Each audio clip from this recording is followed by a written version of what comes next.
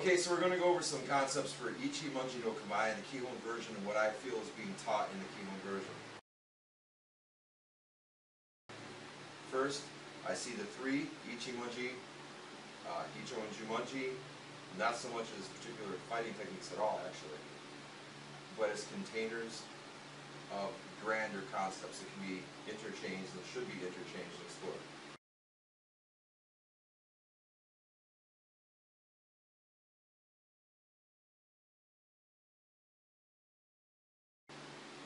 It's more than just learning how to do Uroshuto and Mote Shuto and this block and that block and this kick and that kick. That's part of it, but it goes way beyond that. Now, the first thing with the three Koshi Sanpo is a study of time. Ichimonji is the easiest time. It's block and then return strike. Now I should say too, that once you learn each one of these, they can all be interchanged within the framework or the structure of whatever one you're doing. So you can do the Jodanuke and the Mote Shuto of Ichimonji, but with the timing of Jumonji or with the timing of Icho.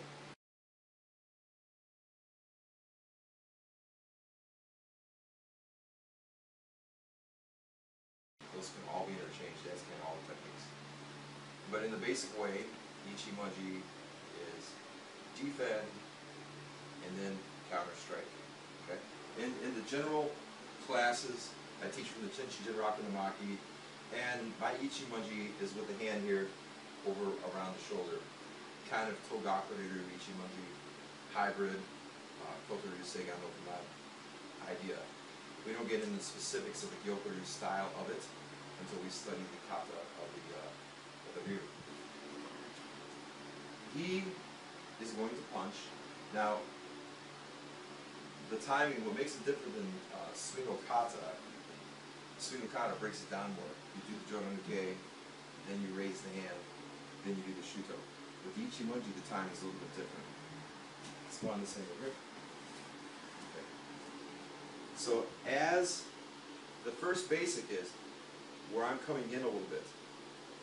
A lot of people say this ain't in there. I say watch Hatsumi Sensei. Watch Hatsumi Sensei once he starts to get talking when he's teaching this. How he'll always favor the lead leg when he's doing the back foot step. If you don't believe me, watch Hatsumi Sensei. But if you just want to use your own brain, what you'll know is if you got your weight on your back foot, how are you going to move it? It makes no sense to move it. Your front foot is the one you would move. So if so you can watch the feet, okay? Or at least get the feet in the picture here. If I'm weighted in the back and he's punching me, then this front foot is the one that's easy to move. That's the one that you would move. If you want to move your back foot, then what you're doing is you're placing, it's part of Kurai Dori, you're placing your face in a position, so if he hits me here, he makes contact there, but stay there. Right? Now watch, keep your hand there. But you're really here. So you're setting up the false distance anyway. It helps get your, because what you see a lot of people do, they don't understand that, they're not doing that right. Where as he goes to punch, their distance is wrong, so they move, and they do this. Stay. So, I'm baiting the punch. This is part of the Kurai Dori. Ito Isoku no Mai. The distance of where he can actually attack. If you're too far away, there is no attack. If the people are punching you from too far away, you're not training right. If you're too close, hands up. But even in Ichi's fine. If I'm like here, he can just grab a hand. So, that's too close. Ito Isoku no Mai is the distance where with one step, he can make an attack. So it's kind of like a rim of fire, as Bruce Lee used to call it, right? It's that edge.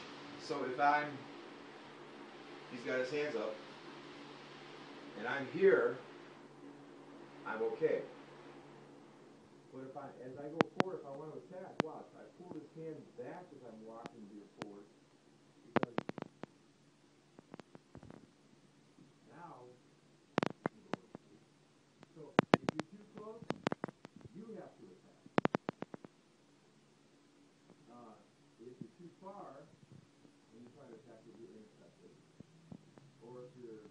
part of practicing from punching from too far away, you're kind of wasting your time.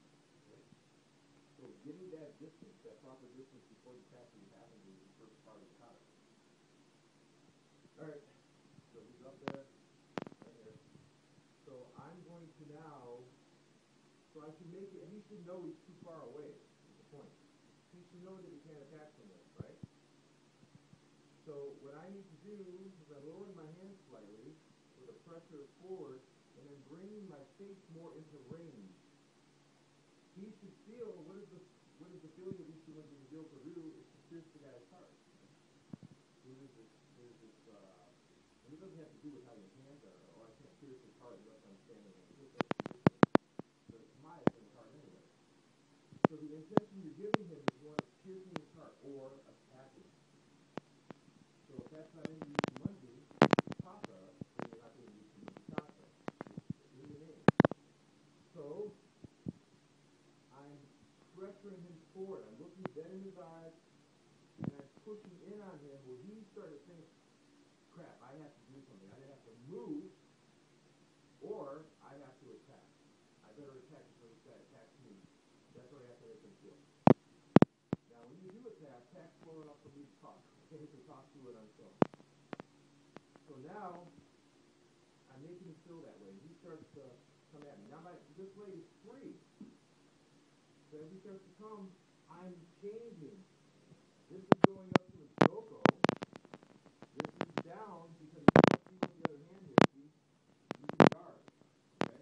Reach me with that punch. Just punch. Right? Punch me. So you can guard. Okay? You're here. And then you turn with the body. And you shield. Yes? Mm-hmm. Okay. Center. If I can see this part, that means I'm open. My center line's open. The next problem is, when a lot of people punch, they just punch straight. Which is okay for training the mechanics of the punch. From his perspective, if he's practicing punching, you want him to punch straight. To line up his structure. But, when he's punching the uke, if he's punching straight, watch like this. This is the example. Here, you think. Just punch straight. And I move. And he just punches straight, dude. And I move here. What happens now is a lot of people think, oh, I have to hit the arm, right? So what they do is this. They bring their blocking hand to here. And open up their center line here. So they think I have to touch it. So if it's there, and they're here, they bring their hand, they break here at the shoulder, and they bring their hand over so they can touch it. Big deal. Because you just touching, you just opened your center line up. You violated a major principle of martial arts. So what's the problem? The problem is, let's see it again. If he wants to punch straight, punch straight. I step and I guard. I'm in Kamai, there. You change the Tai Tsubaki in relationship to him, and you go to a new Kamai. This is my new Kamai. Now, if he had any, he wasn't indoctrinated, which is not, he's playing a role, he'd be following you with that punch. So there is the contact. The problem is with the uke. The uke is not being realistic. So now the Tori screws up, and now he's breaking principles, because he knows he's got to touch the arm. It all comes down to people not teaching the uke correctly. Nobody's going to punch with a blinder on it. It's like straight while the guy moves. Everybody grabs. Common sense. I encroach on him. He comes. I go heel, and then I use my whole body as one, and I turn to here. Now I'm in combine. Now, this hand, what a lot of people do is they leave it here or they bring it back, which is ridiculous. Makes no sense. If you do something, you have to have a good reason why you're doing it. Why are you doing it? What are you giving up to do it for? So if I wanted to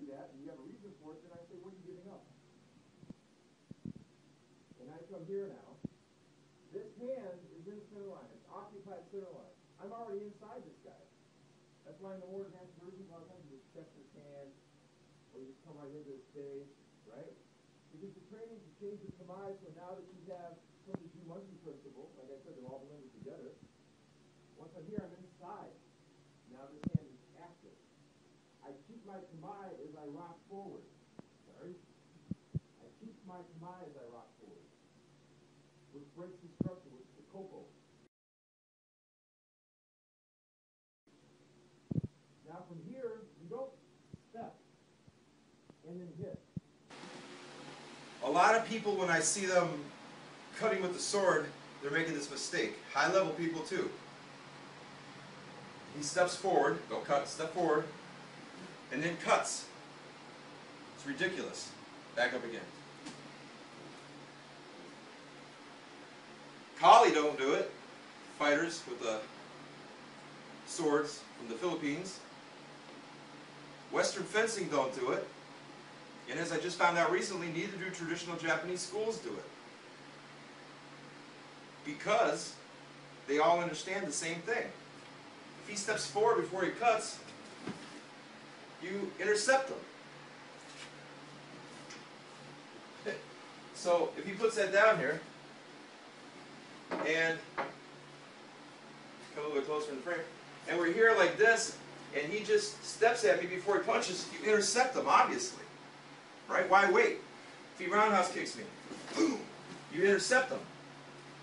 If you see it coming, you hit first.